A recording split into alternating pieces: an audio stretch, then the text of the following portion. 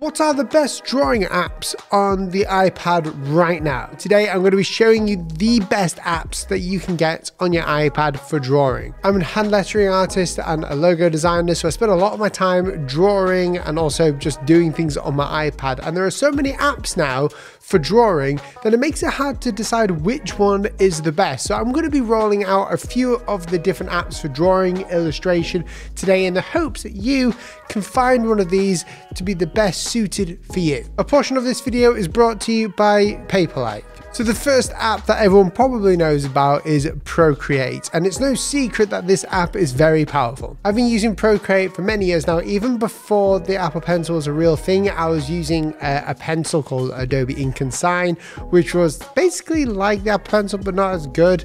But for the technology back then, it was amazing. Procreate allows you to do hand lettering, illustration, and create your own brushes. And people have created some amazing pieces of art out of this. And there's a huge community of people online teaching about how to use Procreate, how to make brushes. You can also sell brushes that you've made, share them with friends. And the whole UI of the app is super simple. I'm not going to baby you with all the small little details of the app, but since the last video I made roughly around this topic, it now supports animation, so you can literally animate your work as well now. Procreate is always updating the app and making it more useful and easier and taking it beyond what we could ever imagine, especially with the new M1 iPad that was just announced. There's going to be new features and they're making a massive release out of it. For a very small price, I think it's less than $10, Procreate is unreal for anyone who wants to get into lettering or into art or anything like that with the iPad, iPad Air, iPad Pro. The second best drawing app I found is Vectornator. And it's no secret that I am sponsored by Vectornator in a lot of my videos, but that's because I really believe in this free app. Vectornator is a vector app where you could draw in vector. It's insane. It's the first of its kind, and not only is it on the iPhone and the iPad, it's on the Mac as well. And the great thing about it is not only is that it's free, but they are too constantly updating the app to make it even easier and more intuitive for people to use.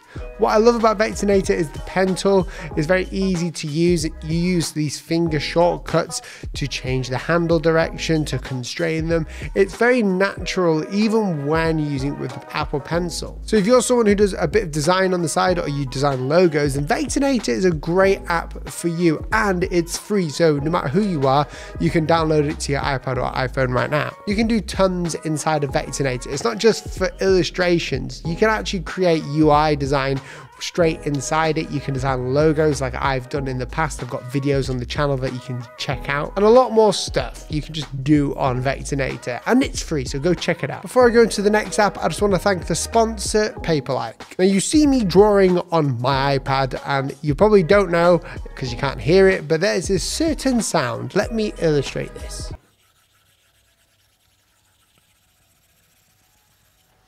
That sound, I don't know if you heard, is basically the Paperlike screen protector. Now, the difference between Paperlike and many other screen protectors is that Paperlike is one, high quality, and it's matte. So when you're actually creating on your iPad, drawing on it, it feels like paper. I've been using Paperlike for years now. I literally can't use an iPad without one because it feels so weird. So if you're someone who hates drawing on glass and just wants to save their screen on their iPad as well, then go ahead and click that link down below in the description to get your Paperlike today. The next app is a very exciting one, and it's Adobe Illustrator. Earlier this year, Adobe Illustrator released on the iPad, which has revolutionized the way that people use Adobe Illustrator. Now it's completely portable. Adobe created Adobe Illustrator basically from the ground up, so it can be used on the iPad with ease. And unlike its other releases with Photoshop and Fresco, Illustrator was very good, and it's got amazing features inside it. As you can see, I can pull up any Illustrator document that I use on my desktop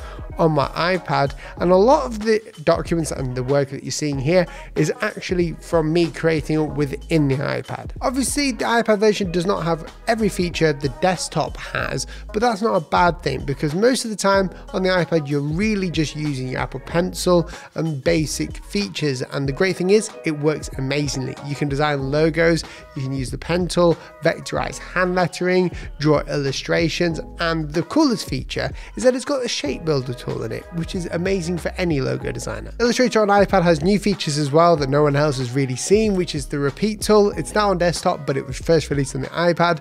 And the way that everything works, from the pen tool to the shapes to the quick action bar when you select a shape, it makes it super easy to use on the iPad. It doesn't feel like you're really changing or having to learn the app. The app is sort of centered around being a good experience for you. One of the downsides are that you basically have to have an Adobe subscription to have this, or you have to pay for this.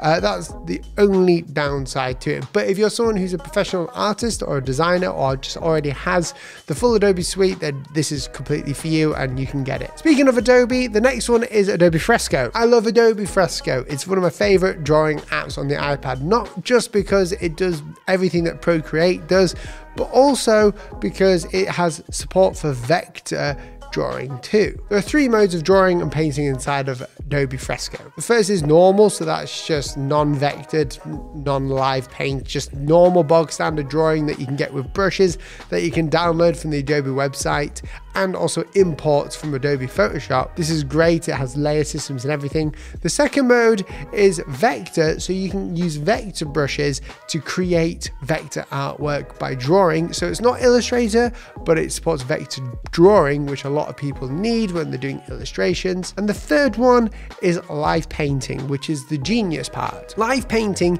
is taking real painting basically and putting it digitally. As you can see here, the paint looks real and it acts like paint. It's very strange, it's very odd when you first use it, but the possibilities here are endless.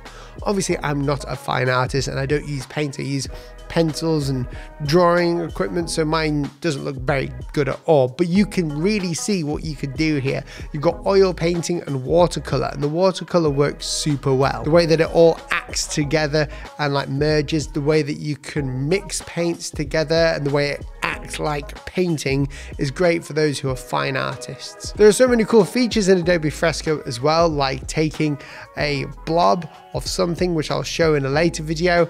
You can take like a 3D orb and create 3D lettering. You can create a brush by simply clicking on a shape that you've drawn, and it will create a brush for that shape. I will show you in another video when that happens. Now, there are so many different drawing apps online that I'm not going to review them all, but these are the 4 best ones that you can get now, and a lot of them are cheap. One of them is free and the other one is less than $10, and the other 2 from Adobe you have to have a subscription for, but it depends how serious you are about drawing and whether you're a professional or not. Either way, I'll put the links to all of these apps down in the description below. If you did enjoy this video, please remember to share it so other people can see it, like, comment what you think is the best app for you, and don't forget to subscribe if you enjoyed it. All that is it lets you see the next video that I upload a bit easier, and you can always unsubscribe later. Thanks for watching, see you in the next video, goodbye.